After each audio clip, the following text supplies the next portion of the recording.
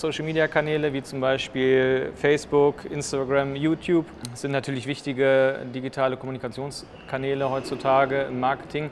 Was könntest du jetzt Unternehmen empfehlen, insbesondere Hotels oder auch kleineren Restaurants, die neu starten möchten mit dem Thema und die sich jetzt mit diesen Kanälen beschäftigen möchten? Gibt es da so Hinweise und Tipps? Ja, also es ist natürlich, also für uns sind es wichtige Kanäle, die wir auch nutzen. Gerade bei Facebook ist es natürlich mittlerweile, muss man schon sagen, die ältere Generation, die wir hauptsächlich ansprechen, die dort sehr aktiv sind, die uns viel antworten, die uns viel Feedback geben, die selber Dinge posten an unsere Seite, also wo wir Rückmeldungen bekommen, wo wir auch interaktiv mit denen Nachrichten austauschen können, wenn sie individuelle Fragen noch zu irgendetwas haben, ob noch Schnee liegt etc. Also tatsächlich auch so eine Art, ja, wie wir eben in der Touristinfo auch tätig sind, dass wir ihnen da aktuelle Informationen zukommen lassen können.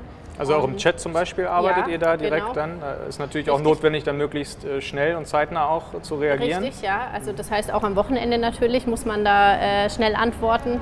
Wir haben da auch eine sehr gute Reaktionszeit, die ja bei Facebook auch sehr wichtig ist, damit die Nachrichten weiterhin auch angezeigt werden, die wir posten. Ja, bei Instagram im Gegenzug sind es eben eher die jüngeren Menschen, mit den Bildern Emotionen zu schaffen. Das heißt, man muss da auch immer schauen, was für Bilder man postet.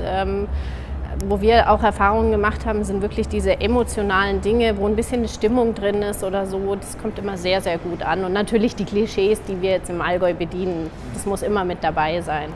Wie kann das zum Beispiel aussehen, so ein Post? Wie werden da auch Leistungsträger mit eingebunden, Hotels, Gastronomie oder aus dem Freizeitbereich auch? Also Freizeitbereich können wir mit einbinden, gerade die Bergbahnen, wann haben die geöffnet, wann fahren die wieder, wann sind die in Revisionszeiten, im Winter und im Sommer. Leistungsträger, ansonsten Hotels etc. können wir jetzt als Destination nicht mit einbinden, weil wir natürlich immer schauen müssen, dass wir alle bedienen. Das heißt, bei 540 Gastgebern wären das mal 540 Posts, die jetzt dann nicht unbedingt dann noch das Ziel erreichen, was man erreichen möchte. Das heißt, da müssen wir uns immer sehr allgemein halten. Bei den Bergbahnen oder so geht es, oder wenn ein Museum geöffnet hat, geschlossen ist oder so.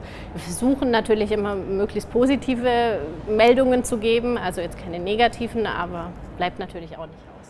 Was sind eventuell Themen, die jetzt gerade aufkommen? Gibt es Aktuelles oder auch mit Blick auf die Zukunft, auf die nächsten 2 bis 3 Jahre, die vielleicht in der digitalen Kommunikation oder Marketing vielleicht gerade so aufkommen oder noch relevant werden können?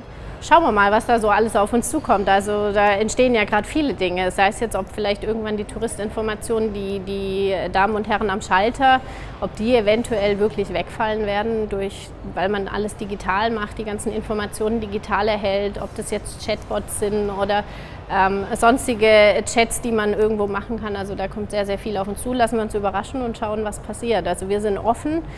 Aber natürlich muss man das auch immer sondieren, wo man jetzt hin will, in welche Richtung.